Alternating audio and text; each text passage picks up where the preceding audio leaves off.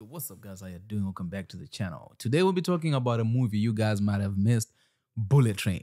When this movie came out, I didn't want to watch it. As I've said in my previous video, I'm a Brad Pitt hater, but somehow I finally ended up watching it on Amazon Prime. It's quite a phenomenal movie. It's quite a phenomenal experience that I had watching it, that I'm making this review.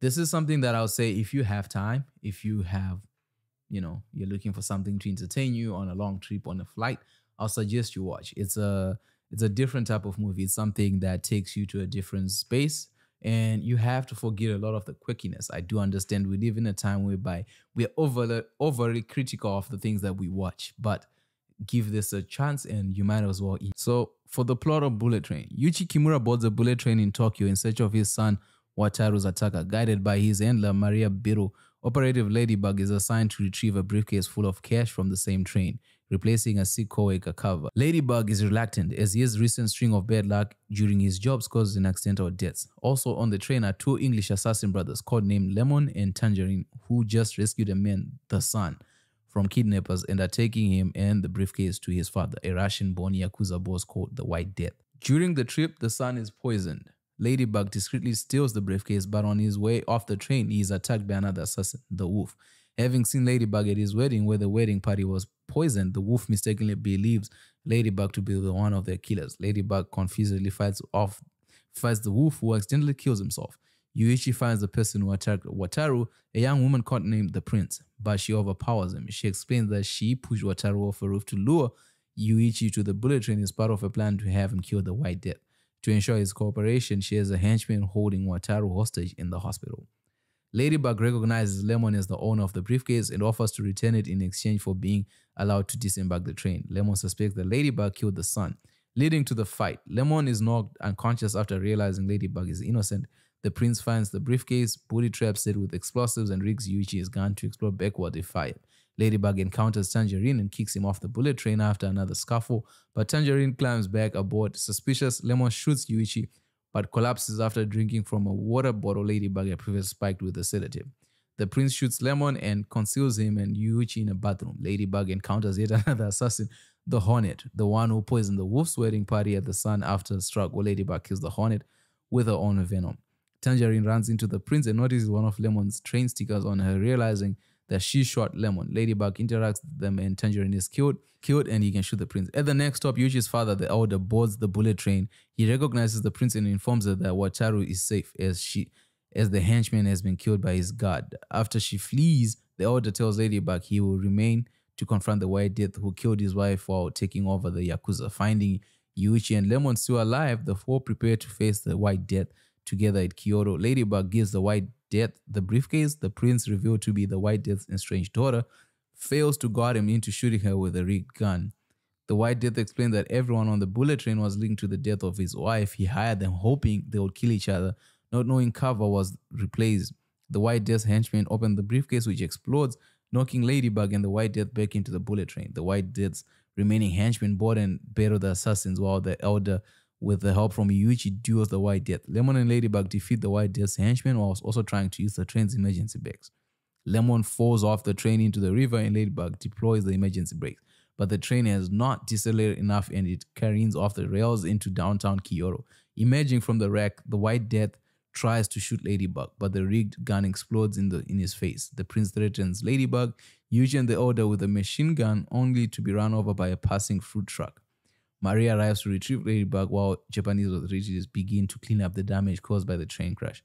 In a mid-credits scene, it's revealed that Lemon survived this fall into the river, stole the fruit truck, and killed the Prince with it. So if you missed out on this movie in the cinema, you missed out real big. I didn't watch it, so I'm part of I also missed out.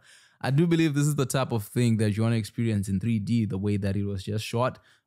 It's a beautiful movie. It's the setup, like being on that train, the colors that they used in the movie, for me, are phenomenal. The experience is phenomenal. It's a movie that almost feels stupid to talk about or to think about, but the experience is just something different, where it has a lot of questions that you're asking, but it's something that you can tell that they had fun creating.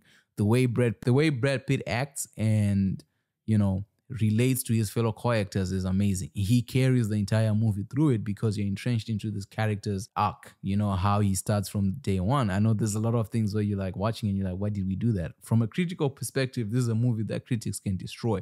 But I think from just being a fan of movies and somebody who enjoys a movie, this is something that you can enjoy. I truly enjoyed it. The main things for me was I really didn't like how they killed Tangerine and left Lemon alive. I felt like if there was a way they could have kept the brothers alive and continued their streak, it would have been beautiful. But usually in movies, somebody has to die, especially a beloved character.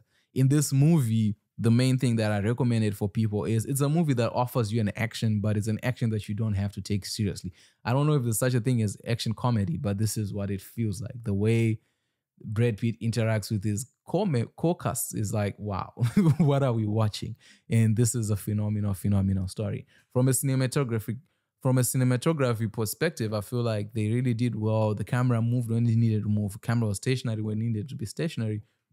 And the lighting was well balanced. Like it wasn't overpowering in terms of what you're watching. There's a lot of plot holes where you go, man, how did you break the train? But either way, I don't think it's a type of movie where you watch for the technical aspects of it. It's a movie you watch to escape and have fun. I feel like it's a good, entertaining movie. This movie reminds me of back in the day when you're watching movies such as, the movies that Steven Seagal was in, or the Van Damme movies, where you're just watching a movie where it's all unrealistic. You don't have to believe anything that's happening. You can forgive all the mistakes and just enjoy the show. One of my issues with the movie, obviously, will be the White Death. They built him up to be this dangerous man, and then when he shows up, for me, he just appeared to be weak and not someone to be taken seriously. His plan had flaws. There was a lot of mishaps to that, but at the end of the day, it's a good experience for those 2 hours that you spend watching it. You will not regret it.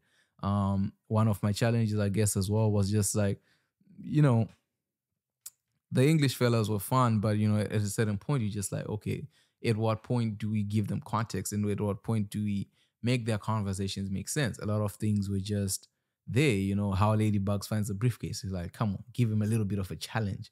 And then I do understand having the character of the prince in there, but while she really took her performances to the next level, working with what she had, those are characters that could have had more depth to them, and they could have had more thought to them. But you can only do so much in a 2 hour, 30-minute movie.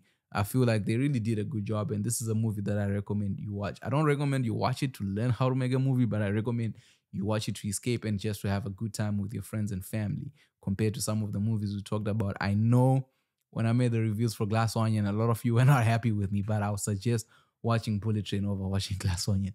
With that said, let me know what you thought of Bullet Train in the comment section. Is this a movie that you watched? Will you watch? And what other similar movies like that would you like me to be checking out?